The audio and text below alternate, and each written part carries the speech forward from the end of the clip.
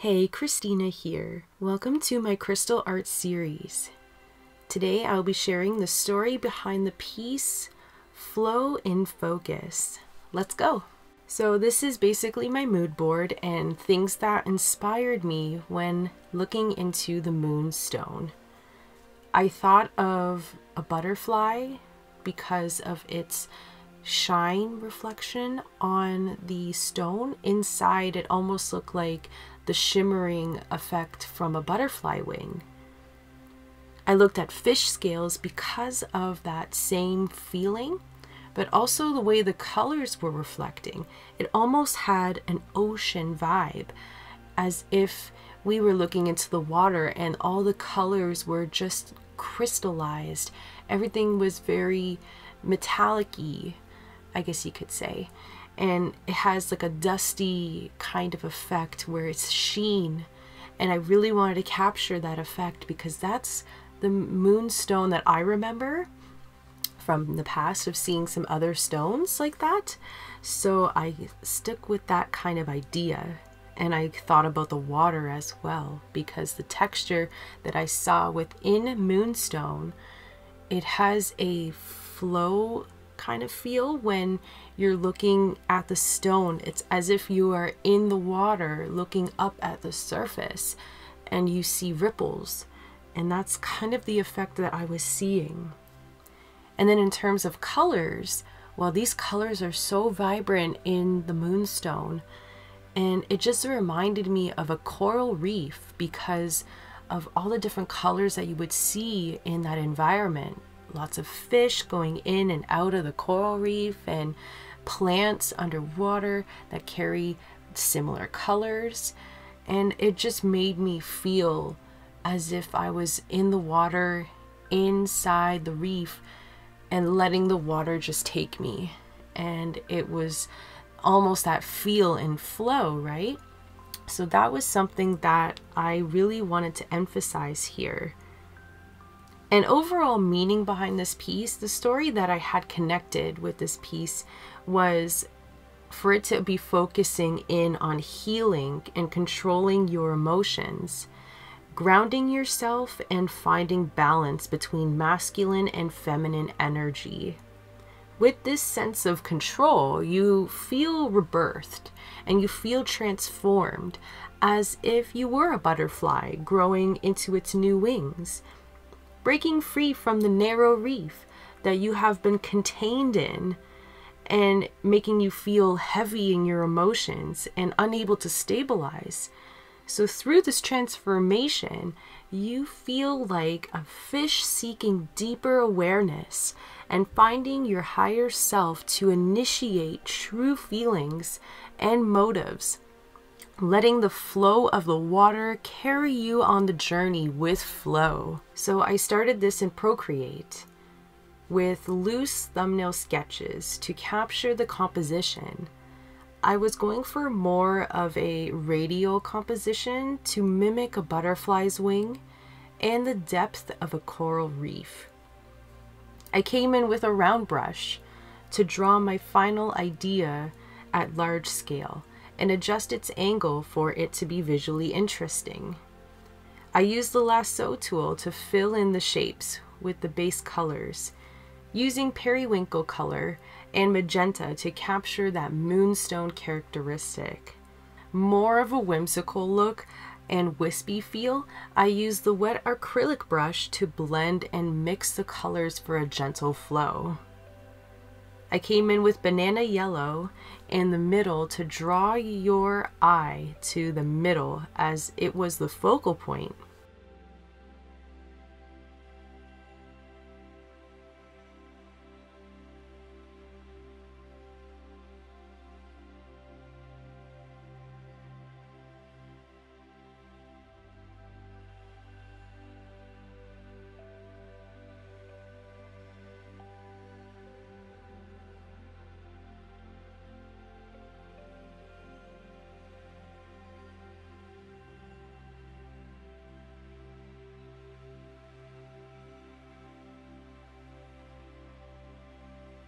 Use the lasso tool to create interesting shapes that look like fish in the flow. Colored them in with an indigo color for a soft feel.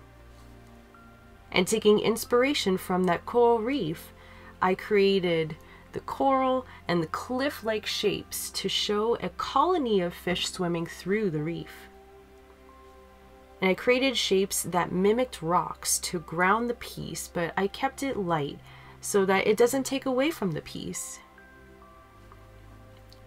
And I used the noise brush and the splatter brush to create a bubbly effect for my inspiration to water. Using the soft brush, I wanted to add glow and effect from the Moonstone to my piece to showcase that focal point, but also to showcase Moonstone's characteristics of being a very beautiful glowing stone.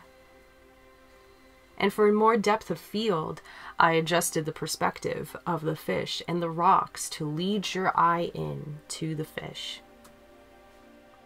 And that was basically it for my Procreate.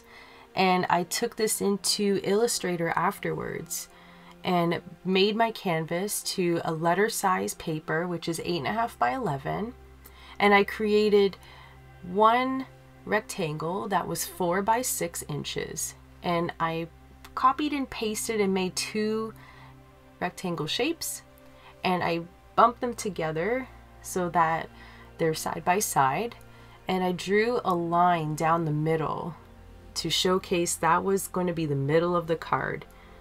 And I made the 2 rectangles into one shape so that now I can see where my middle is and what my front side is and my back side is for the card.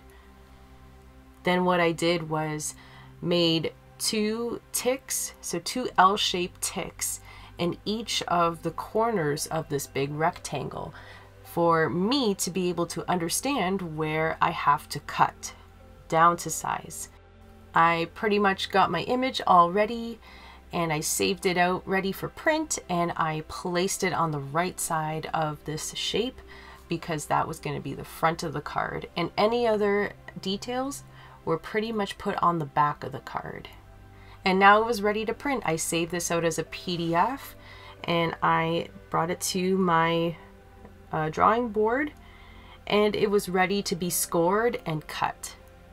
So when I brought this to the scoring board, I used my scoring utensil, marked where that center line was, and then I flipped the artwork over so that I was able to finish that line work all the way down the page to create a seamless fold line that was going to be used from the bone tool to create that seamless fold. But we just wanted to score first and then cut it down to size.